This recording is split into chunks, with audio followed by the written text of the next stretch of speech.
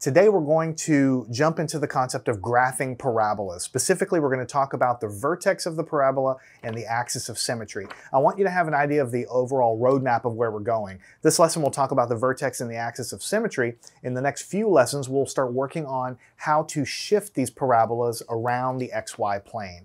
In other words, how to write down the equation of a parabola, and instead of it being centered in the center of the xy plane, how it can be moved left and moved right and so on. But before we get to that point, we have to understand some ideas and concepts. In this case, we're going to be talking about the vertex and the axis of symmetry. So what I need you to do is to understand, really burn it in your mind, the basic parabola. The reason I'm talking about the basic parabola is because in your mind, you need to have a general idea or a very, I say a general idea, but what I mean is you have to burn this image in your mind of what a parabola looks like and where it is centered. Now, I'm going to call that the basic parabola. The reason is because when we start shifting the parabola around, then all we're going to do is take the original equation of the basic parabola and change it very slightly in order to move it around. So we have to have an idea of what the basic one looks like.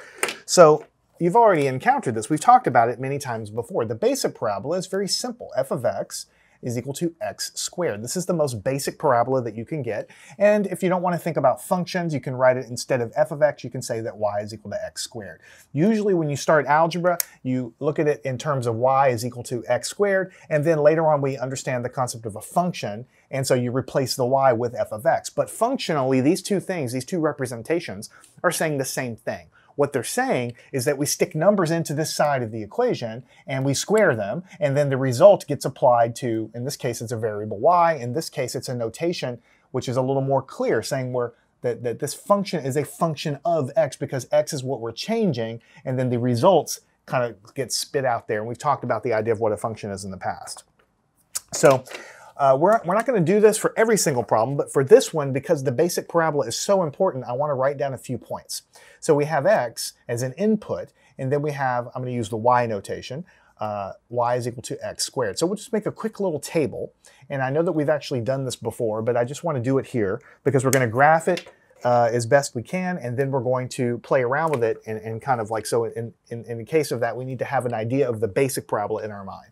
So we need to pick some points. So let's go from -3, -2, -1, 0, 1, 2, 3. Of course, you could go all the way to -5 or -10 or +5 or whatever, but in this case, I'm just going to stick to -3 to +3.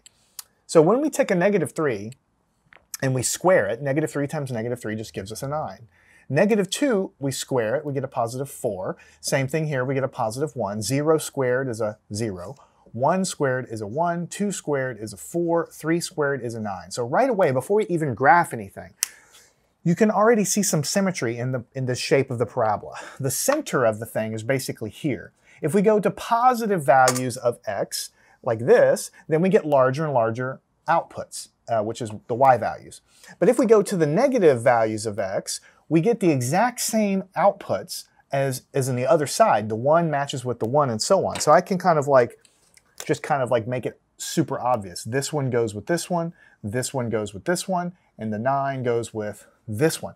And so we say that the graph of the parabola is symmetric, and we'll see it a little more clearly when we draw it, but basically, whether you go to negative x values or positive x values, the outputs of the function give you exactly the same thing. So it's like a mirror image, right?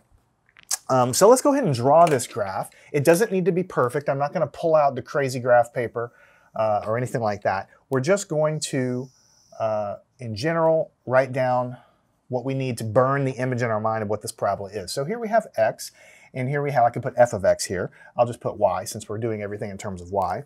And then we need to have some kind of tick marks, right? So again, I went from, in my graph here, -3 to +3. So let me go 1, 2, 3. So this is 3. This is 2, this is 1, this is 0. This is -1, -2, -3. So I'll put -3, -2, -1, right? And then when I graphed this guy, I ended up getting a large value of 9. So I'm going to go ahead and put 9 tick marks. 1, 2, 3, 4, 5, 6, 7, 8, 9. I could go on, of course, but I don't have any points that are beyond that place. So let's go ahead and plot this thing. We have x comma y, which is 0 comma 0, which means we have a point right here. We have 1 comma 1, which means we have 1 comma 1 right here. we have 2 comma 4, which means we have 2 comma 1, 2, 3, 4. So that one is actually somewhere right around there. And then we have 3 comma 9, which means we have 3. And if I've counted correctly, let me stand in front to try to get it to look as good as I can get it. It's not perfect, but let's put it a little bit higher.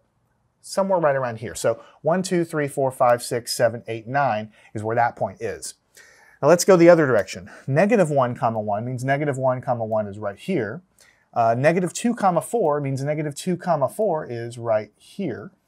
And negative 3 comma 9 means, let me stand in front so I can try to line it up as good as I can. It's something like that. It's not exactly right. So you see, this is not a straight line. I mean, if you try to draw a straight line through these 2 points right here, then you don't hit this one, and you definitely don't hit this one. So you can see it's a curved kind of thing. So I'm going to do my best to sketch it, but just keep in mind that it's not going to be perfect. So let's go down here through these 2 points. We bend over. We go down here. We go up through these points like this. Of course, I could go off to the computer, but the point is, when you're on your paper, when you're on your exams, you're not going to have a computer, right? So of course I could show you a computer image, and I have shown you already computer images of what a parabola really looks like. It's a beautiful curve that goes down, like a smiley face kind of, and then it goes up for the one that opens upward anyway. But for this, I want you to burn this image in your mind. This is what we call the basic parabola. It just is f of x is equal to x squared, or y is equal to x squared. And we plot the points like this to show you the general shape of the thing, but just keep in mind, between all of these points, there are infinite points in between all of these points, which I could, of course, fill out in the table there, that would trace out the shape perfectly. And of course, I could go on and on forever writing points down. But the purpose of this is not to be exact, and it's not to put a million points on. The purpose of it is so that you can see the basic shape. What can we learn from this, right? This parabola has a lowest point here, right? And this point here has a special name. It's called the vertex. So anytime when I say, or a book says, or a teacher says, the vertex of the parabola is located at blah, blah, blah, all it means is that's the lowest point of the parabola. Okay, of course, I've drawn a parabola that opens up like this. So the lowest point is the vertex, and this vertex is located at 0, 0. Now later on, we're going to grab this parabola and we're going to move it all around. So I can have the parabola over here, or I can have the parabola over here, I can have the parabola over here. The vertex of the parabola will just be the point at the lowest part of that parabola, if it opens up like this. We'll see in a minute, the parabola can actually go upside down, in which case the vertex will be the tippy top. So it's either going to be the maximum value of the parabola or the minimum value of the parabola like it is here, but either way it's called a vertex, and it has a coordinate point, in this case 0, 0. So for the basic parabola, the vertex is located at 0, 0, and as I've already hinted, we can of course have parabolas drawn all over this plane, and they can go open up or they can open down. Let's say I had a parabola that went and opened upside down like this. In this case, the vertex would be whatever the maximum value was here. We're going to call that the vertex here as well, and I give it some coordinate points or whatever. I'll do some more detailed example later, but this coordinate might be like 5, 6 or something there. So the vertex is basically the maximum value. Now, the other thing that I want to talk to you about is what we call the axis of symmetry. It has a very complicated sounding name, but it's actually very, very simple. Okay, this thing, another way to say it, instead of calling it an axis of symmetry, is you can think of it as its mirror image, right? This piece of paper is a rectangle, right? This piece of paper is symmetric. It has a symmetry to it, right? Because why? I can take this piece of paper and I can fold it in half, and so this piece of paper has an axis of symmetry along the long direction.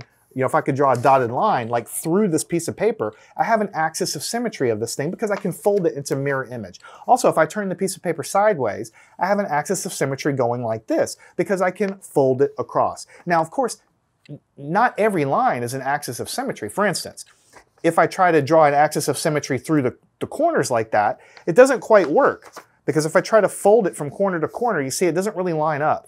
And the thing has to line up exactly for it to be a mirror image or an axis of symmetry. So this parabola has a very special axis of symmetry. This one does as well. And you can see that that axis of symmetry is a line like this that goes vertically and goes right through the vertex. It always has to go through the vertex, which is the center. And this is what we call the axis of symmetry. What it means is it's the dotted line that I can fold that parabola on itself and have it perfectly lined up. There's only one axis that works, and it goes right through the vertex. The axis of symmetry of this parabola is the y-axis right here, because the thing is centered there. I could fold this thing on itself. Now, before we close the lesson out, I've introduced the concept of what a vertex is. I've introduced the concept of what an axis of symmetry is. Now I just want to write down and sketch a couple of quick examples to show you numerically what these axes are. Because in your problems, your problem might say, here's a parabola, tell me what the vertex is and what the axis of symmetry is, and you'll have to know how to do that. So let's go over here and do that. What if I had a parabola that looked like this? I'll go ahead and draw the axis, draw the parabola. We'll talk about what it is. Obviously, let's take a look at this parabola. It's going to be that nice, standard, beautiful parabola shape like this. Of course, this is x, and this is y. Okay, this is kind of a gimme because we already drew it on the board here. But what is the vertex of this parabola? The vertex, or the location of the vertex, is just the lowest point of the parabola, and it's right here at the origin. So the vertex, just as we said before, is 0, 0. The axis of symmetry, I'm going to write that as axis of symmetry. You have to express that as a line, because an axis is a line, right? But the line that is the kind of the mirror image center point here is the line right here at x is equal to 0.